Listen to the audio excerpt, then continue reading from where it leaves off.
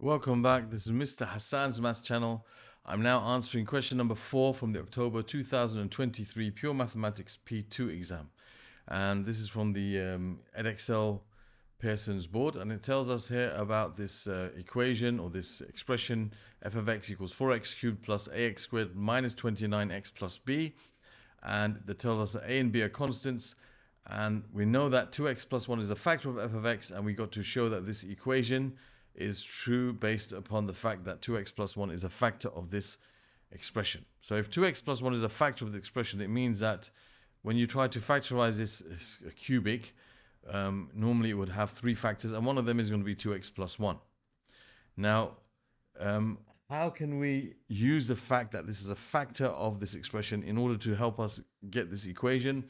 Well, we know that if this is a factor of the expression, when you equate this to 0, okay, then 2x plus 1 is going to equal 0, in which case x is going to equal negative a half. So if I replace x as negative a half inside this function, what should come out is 0, because this is one of the values of x that makes the whole thing become 0. So whenever you're given something like this, where they told you a certain a certain factor is a factor of an expression like this, like a cubic or a quartic or whatever it is, then what you can do is you can say, okay, whatever value makes this bracket 0, if it's a factor, then this would be true. That means x equals negative a half is going to be a value of x which causes this whole expression to become 0, because that's going to be one of the roots of this expression. So we know for sure that f minus a half has to equal 0, and from that we should be able to show that this expression is true. So if we replace x as negative a half in this expression, we'll have 4 times negative a half cubed plus a times negative a half squared minus 29 times negative a half plus b is going to have to give us 0. Okay, and from this we can continue and we can just simplify. So when you cube a negative number, it stays negative. We have a half cubed is 1/8. So it's going to end up being negative 4 over 8. And here you're going to have negative number squared is going to become positive. So a quarter squared is, a half squared is a quarter. So you're left with positive a quarter a. And then you're going to have minus 29 times minus a half, which is going to be positive. You can say 29 over 2. Here you're going to have plus b equals 0. All right. So if we try to simplify this, this is going to become minus a half plus a quarter a plus 29 over 2 plus b equals 0. These two can be combined. 29 over 2 minus 1 is 28 over 2, which is going to be 14. So we're left with a quarter a plus b plus 14 equals 0, because 29 minus 1 is 28. 28 divided by 2 is 14. Now we want to get rid of the fraction, so let's multiply everything by 4. So 4 times a quarter is 1, so it's 1a plus 4b plus, and 14 times 4, that's 40 plus 16, which is 56, equals 0. So it's almost as we want it. We have to just subtract 56 from both sides. A plus 4b is equal to negative 56. And that's exactly what we had to show. Okay, so there's the answer to part A. All right, they also told us, given also that when f of x is divided by x minus 2, the remainder is 25. So we have something called the remainder theorem. The remainder theorem is if you have x minus a and you put a inside the function and you're left with b, that means b is the remainder when you divide it by a. Okay, so if you divide f of x by x minus a, okay, if you divide f of x, so if you have f of x divided by x minus a, okay, then f a gives you the remainder. That's what it basically is telling us. Okay, so if I replace inside this function whatever makes this bracket 0, which is 2, what should come out is the remainder, which is minus 25.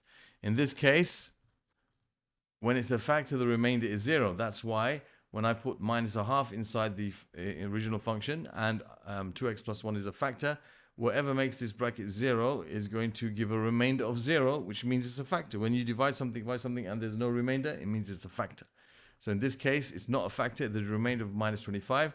So when you replace x with whatever makes this bracket 0 inside the function f of x, what comes out is the remainder, which should be minus 25. So if we just apply this here now, we're going to have 4 times 2 cubed plus a times 2 squared minus 29 times 2 plus b has to give us negative 25. That's 4 times 8, which is 32. That's 4 times a, which is 4a. That's minus 29 times 2. That's 40 plus 18 minus 58 plus b equals negative 25. So we're left with 4a plus b. 32 minus 58 is going to be negative 26 equals negative 25. So you have to add 26 to both sides. So 4a plus b minus 25 plus 26, just to make it very clear when we have to show something. So 4a plus b is equal to 1. Okay, so we have a plus 4b equals minus 56 from there, from this information, and from the information here, 4a plus b equals 1. Okay, so now we have to go on to part C, which I'm sure we're going to have to use these two.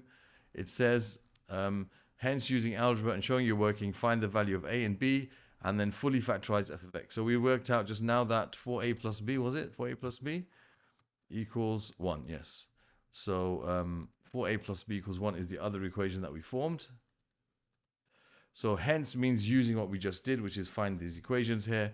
So we have a plus 4b equals negative 56, and 4a plus b equals 1. Now there are numerous ways we could go about dealing with this. We could do it by substitution. For example, like I said, b is equal to 1 minus 4a, and I could replace this b with 1 minus 4a. So I can substitute this into this equation. So I say a plus 4 times, instead of b, I can write 1 minus 4a equals negative 56. So a plus 4 minus 16a equals negative 56. So you have a minus 16a, which is minus 15a, is equal to minus 60. So a is equal to minus 60 over negative 15, which is going to be 4. So we know a equals 4, in which case b is equal to 1 minus 4 times 4. So b is equal to 1 minus 16. b is equal to negative 15. So a is equal to 4 and b is equal to negative 15. Let's just make sure that works here. So you have 4 plus, that's 4 minus 60 is minus 56, that's correct. And 4 times 4 is 16, minus 15 is 1, good. So these two satisfy both equations and we have solved it. We could have also done it simultaneously. For example, I could have multiplied this equation by 4, in which case I'll have a plus 4b equals minus 56, and 16a plus 4b equals 4. I could have subtracted the two equations, leaving me with a, and then found what a is and found what b is. Similar kind of thing. Whichever way you want to do it, substitution, elimination, it's fine. Then it says fully factorize f of x. So now we know what a and b are. We can write down what this equation is properly, and we can try to factorize. So we know that this is, we can say f of x is 4x cubed plus 4x squared minus 29x and minus 15. And we also know that 2x plus 1 was a factor, right? Is that what they told us? Yes. So 2x plus 1 is one of the factors. So we can do this in a numerous number of ways. We could do this by long division. Okay, we can say 2x plus 1 into 4x cubed plus, make sure that all the terms are there. There's x cubed, x squared, x numbers, everything's there. We don't have to worry about. If there was something missing, for example, if we had 4x cubed and then the x term without an x squared term, we would put 0x squared just to give it its proper position when we're doing our long division. So now with long division, you take the 2x and the 4x cubed, the first term and the first term, and you say how many times do I multiply 2x to give me, or what do I multiply 2x by to give me 4x cubed? Well, that's 2x squared. When I multiply those together, I get 4x cubed. So now I multiply these two terms by 2x squared. So it should be the same for the first term, of course. And then 2x squared times 1 is plus 2x squared. Okay, and then we do a subtraction of these two. Okay, so 4x cubed minus 4x cubed is 0, which it should be. And 4x squared minus 2x squared, we have to write 2x squared.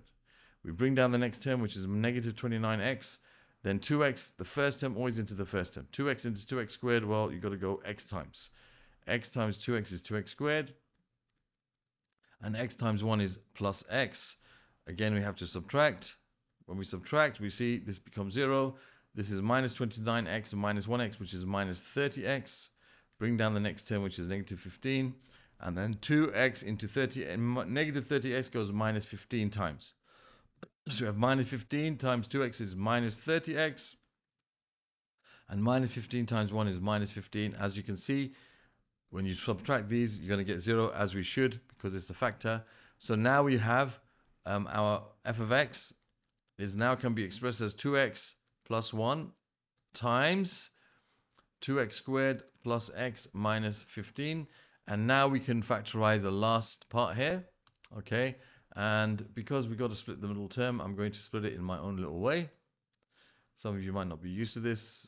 So you have 2x squared and minus 15. I'm basically splitting the middle term in a visual way, that's all. So I need two numbers that multiply to give me the same as these two, which is negative 30x squared.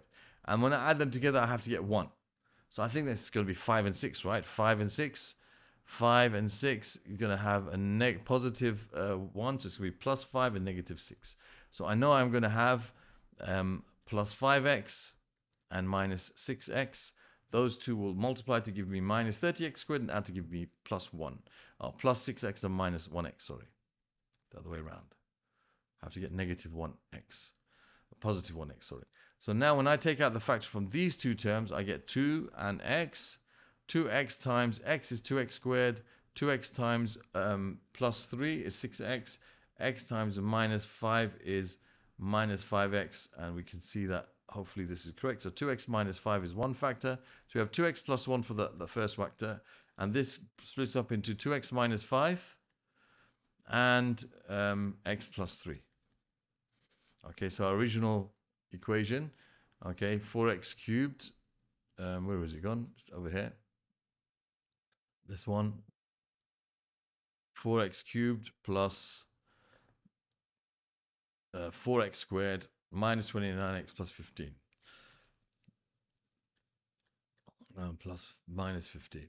Okay, so this original expression here, okay, breaks down into these three factors. Okay, so that's the answer to question number 4C, part 2.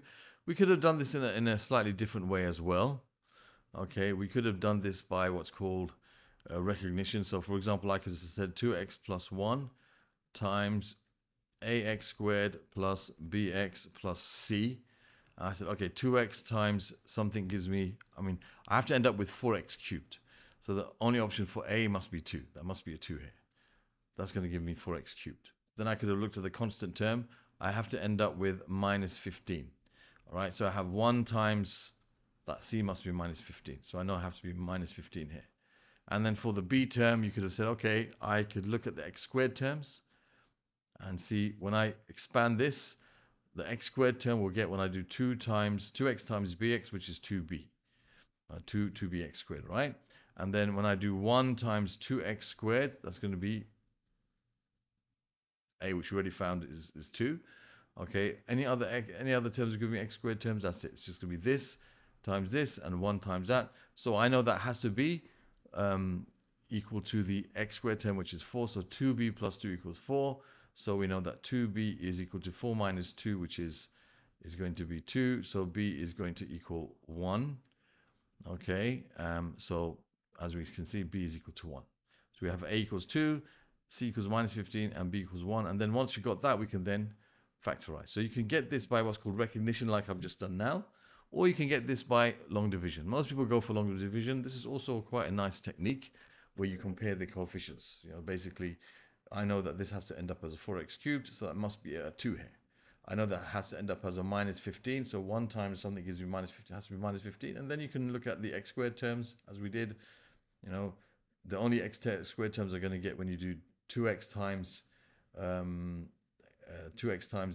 the x term, so 2x times bx, which is going to be 2b, and the 1 times x squared term, 1 times 2, which is 2, that must give you 4, because the x squared term is a 4 here, and you can get the answer.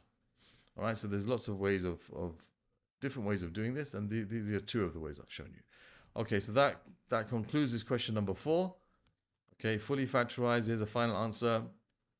Other questions from this particular paper can be found in the playlist, which has a link over here. There's a link over here to the topic of, or the playlist, which includes a topic of the factor and remainder theorems and algebraic long division from P2. All of that will be in the playlist over here. You can subscribe to the channel by clicking on this link, and the video here that is linked will show you how to use my channel to find the things you need effectively. Thank you for watching, and see you soon.